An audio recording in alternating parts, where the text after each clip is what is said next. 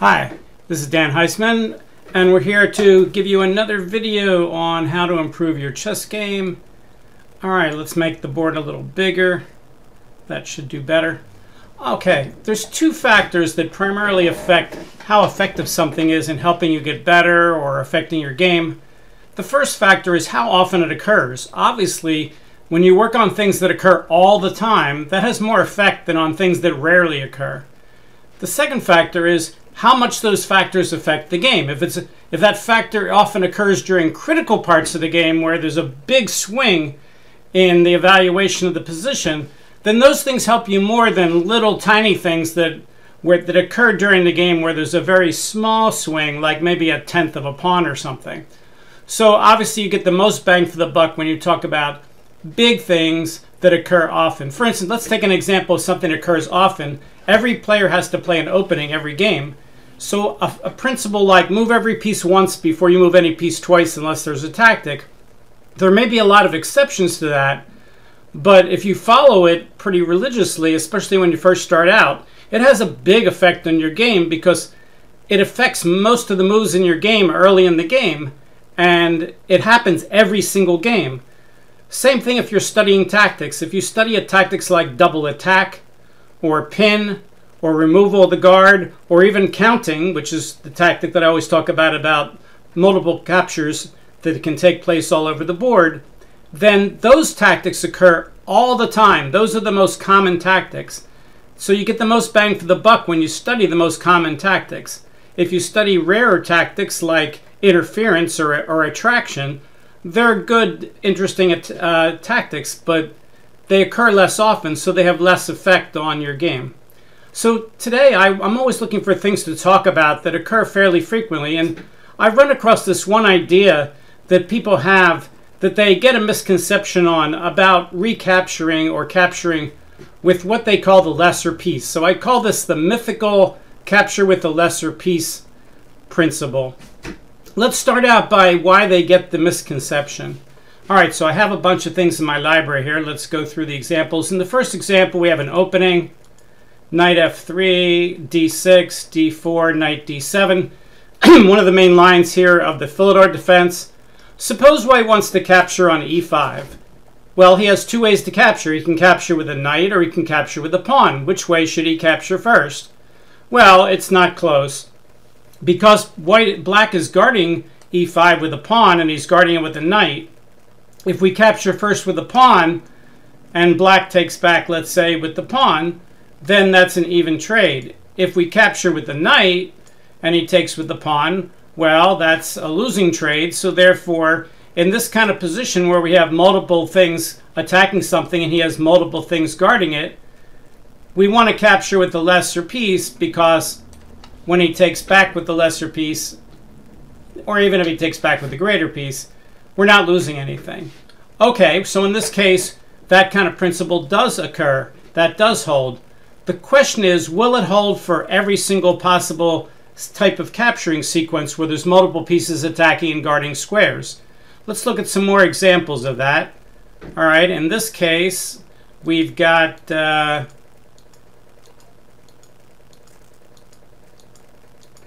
knight on f6 guarding that pawn on d5. White has this pawn attacked twice. Black only has it guarded once. Okay, white should take that pawn and win a pawn, but he has two ways to take. He can take with the queen, he can take with the knight. And of course, taking with the queen is terrible. It loses your queen. Queen takes d5, question mark, knight takes, and then he saves his queen. And black is winning here. So of course you're going to take the pawn here with the knight. Again, is this the lesser piece because there's a lesser piece guarding than the queen? And the answer is absolutely. Absolutely. All right, let's look at another example. Okay, here's a pawn. It's attacked twice. It's only guarded once. Does black have any checks he can throw in there? Well, probably not if we can guard that square.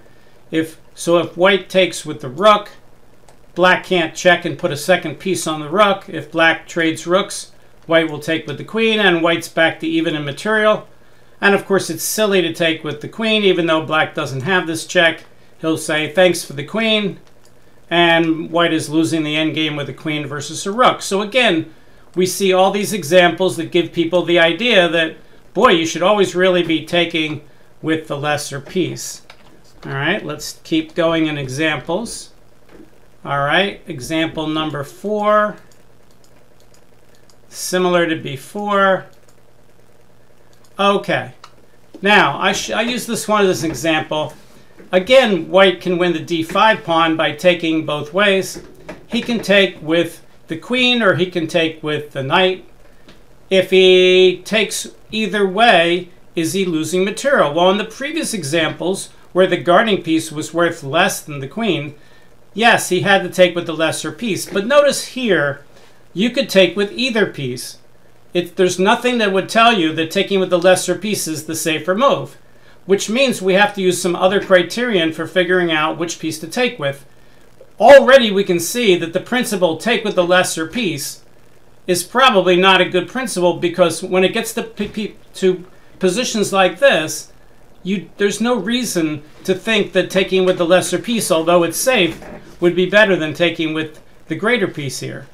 Okay, so let's look at some of the pros and cons. Well, if we do it superficially, let's say we hand wave this, we could say, well, which piece is better when centralized, a knight or a queen? Well, early in the game, if you centralize your queen, it can usually be attacked by the enemy pieces. For instance, if we put our queen up on d5, at some point, maybe this knight can come up and attack the queen and make the queen move. And we don't like losing a tempo. While if we put the knight here, the best he can do is attack it with the pawn, which is also an AWL, an attack with something worth less. So it doesn't look like there might be that big a difference, but actually there's a tremendous difference. First of all, if you take with a knight, you're kind of pinning your knight to the queen, which is something you generally don't want to do. But the bigger reason not to take with the knight is that principle we talked about earlier in the video, which is move every piece once before you move any piece twice unless there's a tactic. Well, right now, white has 2 pieces out and black has none. If you take with the knight, you have 2 to none, but it's black's turn and he can bring out another piece and start to catch up. If you take with the queen hasn't moved yet, and now you have 3 pieces out to none, which is way better than having 2 pieces out to none. What else is good about taking with the queen? Well, there's a principle that's really, really, really important. Why is it important? Because it occurs all the time, and we just talked about that. And that is, when you're ahead, you want to make fair trades of pieces, not necessarily pawns. Well, when you take with the queen, you create what I call the trade or retreat issue. You're up a pawn now. The more you trade off, the better. It's sort of like you have 100 guys on the island and they only have 93. 193 is a nice edge, but if 80 guys on each side have to go home and you have 20 and they only have 13, well, that's a much bigger percentage edge than... So when you trade equal things off, it increases your percentage edge. It also takes away their ability to fight back because they don't have as many things to fight back with. So in chess, when you're ahead, trading queens very often takes a lot of the sharpness out of the game, which is good for the person who's ahead. So here white is saying to black, trade or retreat. But not only is he saying trade or retreat, he's attacking the rook as well. And notice there's no way for black to avoid trading queens and save the rook, which means he's pretty much forced to trade queens, which would now bring the knight to the middle. And now the knight's going to threaten the fork. Black can stop the fork with, let's say, knight a6, but then white could play something like e4, threatening bishop takes a6 followed by knight c7. And can black defend against this? A little bit, yes. But here, it turns out that for all these reasons, developing a piece, trade or retreat, when you're ahead, make fair trades of pieces, threaten the rook and make him do something. For all these reasons, let's ask the engine, which way is the better way to take? Mr. Engine, is it, let's turn on Stockfish 14.1, and we'll look at the top 2 moves here. Okay, taking the pawn is the top 2 moves, and you'll probably be surprised to see here. Look at the evaluation on the 2 captures. Capturing with a knight indeed is winning the game. It's plus 2.69. I'm sure that'll jump around while I'm looking at it. Now it's 2.55. But capturing with the queen, the better way to capture, is plus 7.07. So it's a difference of almost a rook difference. Well, you know, 4.5 pawn difference anyway. Now it's, now it's about 4.7. That's how much better it is to take with the queen than taking with the knight. I give this puzzle to a lot of my students, and when I say, which way would you take, the majority of my low-rated students, let's say people rated under 1400, say take with a knight. And when I say why, some of them say, well, you should take with the lower piece. Others say it's not good to bring your queen out early. Others say that knights are good in the middle of the board like that. That's the kind of hand-waving things that they do. But all those things kind of pale against what we're actually looking at. And here, they're always shocked when they see that the difference between taking with the queen and taking with the knight is so monstrous because you're just doing all those other things that we talked about. So here, if you follow that principle, take with the lesser piece, when in fact both of them are safe, you'd be making a tremendous error by doing that. And that's why there is no principle take with the lesser piece. We could change it. We could say if there's multiple valued pieces guarding it and multiple valued pieces attacking it, you know, blah, blah, blah, blah, blah, then you got to start by taking with the lesser piece, assuming it's safe. Okay, if we change it and we add more definition to it so it shrinks down the possibilities that it would apply to, then maybe yes, taking with the lesser piece in those cases apply. But if you just have a case where you can take with multiple pieces, then taking with the lesser piece is a non-existent principle. It just doesn't apply. Let's see what the next example is. I think the next example is number 104. Let me pause the video. Okay, so this is a takeoff on one of the previous ones where the question is, do you take with the lesser piece or do you take with the greater piece? And I think the answer here is you can't take with either piece. Remember how we were looking at the checks, captures, and threats for black? Well, clearly, if you take with the queen, not only are you losing the queen for the rook, but at the end he gets a check. And now if you take with the rook right away, he won't take rook takes rook, even though you're threatening his rook with check. He'll throw this check in first, and then no matter how you get out a check, whether it's f3 or queen f3 or move the king, it doesn't really matter. He's going to take the rook and he'll win the rook. Queen takes. Notice here, again, we have the, you know, we could take with the greater piece or the lesser piece. Well, if you take with the lesser piece and he takes the queen, you can take his queen and he has to move the queen here. Not there, of course. But I would just do the trade or retreat, play queen takes here, take your queen out of the being captured, being attacked by the f3 pawn, and I would take that way. You could take either way here. I would actually take with the greater piece. All right, let's look at another example. Okay, I thought this example is a little bit amusing because here's a case where I've never had people say take with the lesser piece, even though sometimes it's good, which is, suppose black plays bishop takes f3. Now everybody doesn't want to double their pawns. Now they want to play queen takes f3, which is, you know, we'll ask the engine, but queen takes f3 is perfectly good. Now they have no qualms. Nobody has ever quoted to me, take with the lesser piece, take with the pawn here. And I think I've given lots of other videos where I talk about the fact that when you take with the pawn in these kind of positions, it's usually perfectly okay. And in fact, there's a general rule in d-pawn games, we can look at that in a minute, about getting the queen to b3 and not worrying about that when the bishop comes out too early. But here, clearly, taking with the lesser piece is not necessary. You could just take with the queen and develop the queen. I think taking with the queen is better here. Again, let's ask the engine. Engine says, first throw in a check. All right, we'll throw in the check first. And now, how are you going to take? Engine says, take with the queen is +2. Bishop takes d7 is equal. And if you take with the pawn, he plays a6. If bishop a4 to keep the pin on, he just says knight f6, and he says black's equal. But he says if you take with the queen, if he now plays a6 and you play bishop a4 and now he plays knight f6, Stockfish says break open the center with e4. And look at this, we've got like a 5-pawn advantage. Doesn't look like it looking at the position, but we could probably play a few more moves. He's got this pawn attacked 3 times and it's only guarded twice with the e-pawn and the knight. So let's say he, I don't know, let's say he pushes past. Now Stockfish says attack his knight. If he takes your knight first, you take his knight. If he takes the pawn hitting the rook, the engine says play bishop takes check. And now he can't take with the queen because you take his rook with check. And if he takes with the king, you can play check here. And if he puts the bishop in the way, you can just take it check. But what else can he do? If he brings the king back to e8, we play check here, and it's mate on the next move. Okay, anyway, so in this kind of position, bishop takes f3, taking with the pawn, which is the lesser piece, is not usually the one that's played. Let's look at a case where you might want to do something like that. So that's another common thing that happens. So d4, d5, knight f3. Let's say black decides to bring out his bishop before he moves the pawn.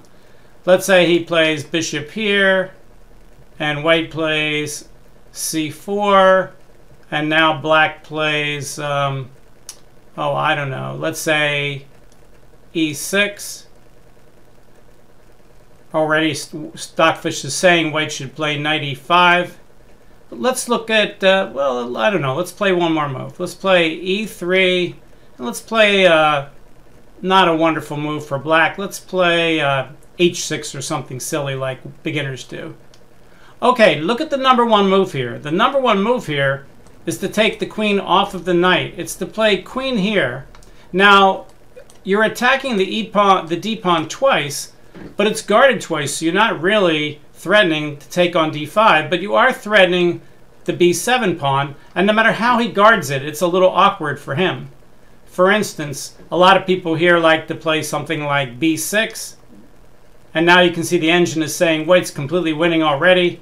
Knight e5, threatening pawn takes followed by bishop checks, gives knight f6, pawn takes, queen takes, queen a4 check, c6, knight c3, AWL hitting the queen, and black's in some pretty big trouble here. But even if he takes the knight, let's go back and let's say black plays bishop takes f3. You have time for queen takes b7 here because you're hitting the rook. But let's say you don't. Let's say you play pawn takes first, and now black plays b6 or something. See, this is the kind of position people are really worried about. They're like, wow, if I take with the pawn, which of course in this case, ironically, is the lesser piece, it was the only piece you could take once you moved the queen, they think, oh, this is terrible for white. White has a messed up kingside structure. Where is he going to put his king? He's in terrible danger. But if you look at the evaluation underneath, plus 2.02, you know, it takes about +1 to be winning, and here we're plus 2.02. So what we see here is, why is white winning? Well, he's winning for lots of reasons. First of all, let's count the number of black pieces off the back rank. Black has 4 pawns that he's moved up, and white has 4 pawns up. But white has the queen out already, and black has no pieces out. It's white's turn, so he's going to get some more out. Plus, white has the bishop pair. What's the bishop pair? It doesn't mean you have a pair of bishops. That's what people think when I test people who are new students and I say, what's the bishop pair mean? Well, in English it means the pair of bishops. But actually it's short for the advantage of the bishop pair. And the advantage of the bishop pair, just like if I say you have the advantage that your parents are rich, that means the other people's parents aren't rich. Your parents are rich, you have the advantage, their parents aren't rich, not that advantage. Okay, that means you've got it and they don't. You've got the rich parents, they don't. Well, the advantage of the bishop pair, which we don't like to say all those syllables, so we just call it the bishop pair. The advantage of the bishop pair means you've got it, they don't. It means you've got 2 bishops, they don't have 2 bishops. It doesn't mean that you've got 2 bishops, because if they have 2 bishops and you have 2 bishops, nobody has the advantage of the bishop pair, and therefore nobody has, quote, the bishop pair, because it really means the advantage of the bishop pair. Even though in English, the bishop pair, as we said, sounds like 2 bishops, of course, but in chess, we really mean it's the advantage of the bishop pair. Okay, so here, white's got the advantage of the bishop pair. Black doesn't have 2 bishops, and white does, and that's usually worth on the average of about half a pawn. So here, white has a better center. He's got better development. He's got the bishop pair, and black has weaknesses on the white squares. If we take a look at the white squares over here, they're weak, and white has a light squared bishop, and black doesn't. He's traded it off. What's the deficit for white? Well, white has double pawns on the f-file, and white has an isolated h-pawn. And white's king, if he castles kingside, has to be a little careful. but actually in this position, white's doing quite well. Let's play a couple moves just to show you. The engine says, play knight c3 and put more pressure on this pawn. Let's say, for the sake of argument, black tries to save it with c6. Now he says, open up the lines for the bishop. Pawn takes. Now he really doesn't want to take this way and let the bishop come in the game. So let's say he takes this way. Now the engine says, break open the middle. The side who's better developed wants to open up the game. Now he's threading this pawn 3 times. Let's say, for the sake of argument, black tries to guard it. Engine says, just keep developing. Bishop e3, stopping the threat of pawn takes, queen takes. And now black has trouble finishing development. Let's try to finish development. We can't play bishop d6 because of e5 with the fork. Let's say he plays bishop e7. White says, go ahead and castle kingside. If you do, I have the sneaky pin, bishop takes h6. Black says, ooh, what am I going to do here to get my king out? He really doesn't have any great moves. They're looking at g6 as his best move, but after g6 he still can't castle because bishop takes h6. Engine says, just keep developing your pieces, bishop d3. And you can see that white's way ahead in development. He's got a better center. This evaluation, as you can see, is about +4 pawns. Okay, so this all came from the discussion way back here that, are we worried about keeping the queen on the knight? Is this a lesser piece capture issue? And the answer is no. Normally you want to capture with the queen here, but here the queen's got some great things to do on b3 by attacking these weak light squares on the side of the board where the bishop got shut out. A lot of people ask me, in the queen's gambit, why do grandmasters play e6 and block in their bishop? It gives them a bad bishop. Well, the answer is the bishop, as one grandmaster once said, bad bishops guard good pawns. And if you bring out the bishop too early, as we just saw in the line we just played here, and then block it in, with e6, then when white plays c4 and starts attacking the queen side on the light squares, it's going to be very difficult. This bishop can help out once that pawn on c4 is traded, and the light squares on the queen side are going to be a good punching bag against the black pieces. Okay, so this all started with the idea of take with the lesser piece. And as I said, it's ironic here that everybody's afraid to take with the lesser piece. But here, taking with the lesser piece is sometimes okay. Let's say we don't move the queen. Let's say black plays, it's black's turn. Let's say he just plays knight bd7, and you play knight c3, and he plays c6. And now let's say black takes the knight. Bishop takes. Okay, we need one more white move. Let's play bishop d3. And now black takes the knight. Bishop takes. Okay, well, here taking with the queen is normal and taking with the queen is better, but it's not nearly as much better as most people think it is. If we look at the numbers over here, right now it's about 0.3 difference, 0.77 to 0.47. I would bet if it looks deeper, that number would actually shrink. Now it's down from 0.3 to 0.25 and back up to about 0.3. So I would take with the queen here, but it's not like taking with the pawn is ridiculous and ruins your game. Right now it's got taking with the pawn at about 0.4 and taking with the queen at 0.7. Well, that means it's very easy to change the position a little bit to where maybe taking with the pawn would be better. Let's see what would happen if black had played, let's say he had played b6 early. Let's say knight f6, knight c3, b6 for some strange reason. All right, let's say white now plays bishop d3, bishop takes. Would the weaknesses on the white squares throw it into taking with the pawn now? No, actually it's a slightly bigger difference. Right now it's about 0.6 difference, a little more than 0.6, but it still likes taking with the queen, but it says taking with the pawn is winning at 1.2, but taking with the queen is even better. So generally, do you want to take with the queen here? Yes. Just because you want to take with the queen, though, does that mean that if you now play a move like queen to b3, that becomes a bad move? In this case, the answer is, yeah, that's not your best move. And bishop takes f3 is okay here. So we can see some positions it makes a bigger difference, some positions a lesser difference. Here, queen b3 is not the right answer because he's already weakened himself with b6.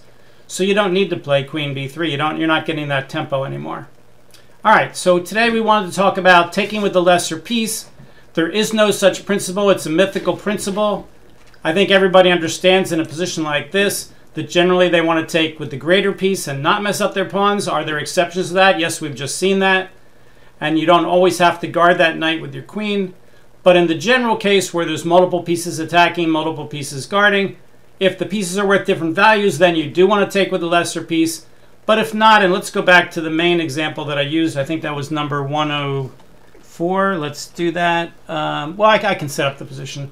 Pawn here, knight here, pawn here, knight here, pawn here, pawn takes. Which way should white take? Should he follow the principle, take with the lesser piece? And the answer is no, it's a very big mistake. Here, as we saw in the earlier evaluation, to take with the lesser piece, taking with the greater piece is the much better move. All right, I hope you enjoyed today's video. For my YouTube channel, Dan Heisman Chess, please tell your friends about it. And if you like the video, say like, and otherwise you could subscribe. We'll see you next time. Thanks. Bye.